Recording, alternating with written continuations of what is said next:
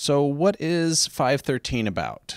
MPTX 513 is a course on the regulation of medical devices, which are one of the medical products along with drugs and biologics that are regulated by FDA.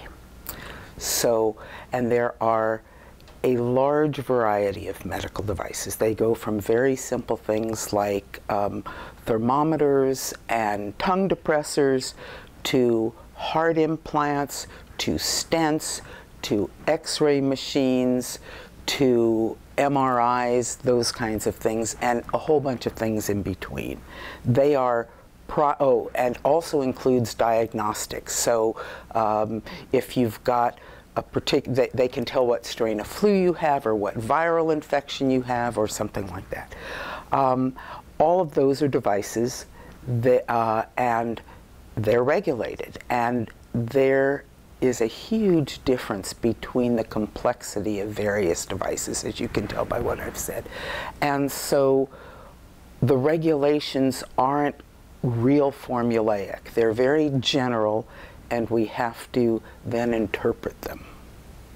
Okay, so that, and basically what the course we hope to teach people in the class is how to anticipate how the products are regulated, how to go and find things on the internet at the various FDA and other websites to tell you how these products are regulated or to give you hints so that you can then interpret. But there is a lot of interpretation and common sense and anticipation, and a good regulatory person needs to know how to do that. Okay, well that leads me to my next question. Who takes this course? Who needs this course? This course is good for a variety of people. Certainly people who are going into the regulation of medical devices, that's obvious. But in addition to that, there are people, for instance, engineers who are going to be in the R&D side, who would also be helped by this. There may be people who don't have direct experience with medical devices but have been in drugs or biologics. This is good for them, particularly as they move up in their career. Or if they're going to deal with things, we now have combination products, which are drugs and devices, or drugs and biologics, or biologics and devices. And those products, if you're going to get involved in that, you really need to know how each part of your product is regulated so you can help find a good merge for all that. Makes sense. So what is the approach, the teaching approach? How is this course taught?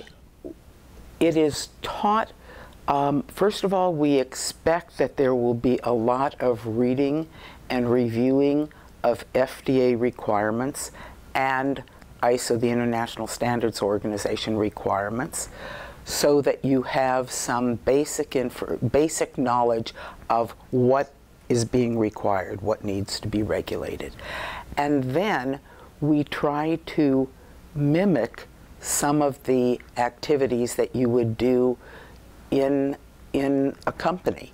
So if you're a regulatory person and you want to know how a new product might be regulated, if your company wants to go to have a new product, you need to figure out how to go and look things up about products in general and then your product specifically. And so we want to teach you how to do that and how to anticipate things, how to look at information that's out there from competitive products, so that and to interpret what's being asked or reported about those products so you can see how to do that.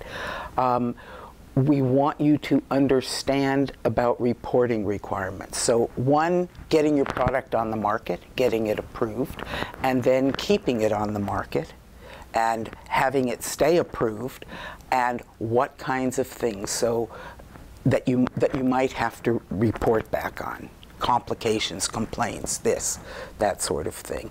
Or if you're making changes, sometimes you need to check with FDA or submit to FDA. And we want our students to really be able to go out and step into a role without too much basic learning. They should have, we want to give them that. Very good. Okay, is there anything else that the student should one know? of the things I should mention, we have a number of deliverables. We generally have a preliminary deliverable that will essentially get you to do basic research on the internet, how to find things. We have an exam. We have several group projects. The most notorious of them is a mock 510K submission, which is a submission for most of the kinds of devices that need to have a submission. And we have that done in a group setting. And you don't get to choose your groups. We assign the group and we assign the device. And the reason for that is that when you go into industry, you don't get to pick who you work with. You get to work with who's ever there, and you have to learn how to do that in a reasonable way. And when you're getting documents from a number of different sources, they have to be compiled, and they can't be contradictory to one another internally. They have to all basically say not the same thing, but talk about the same product, not different versions of the same product.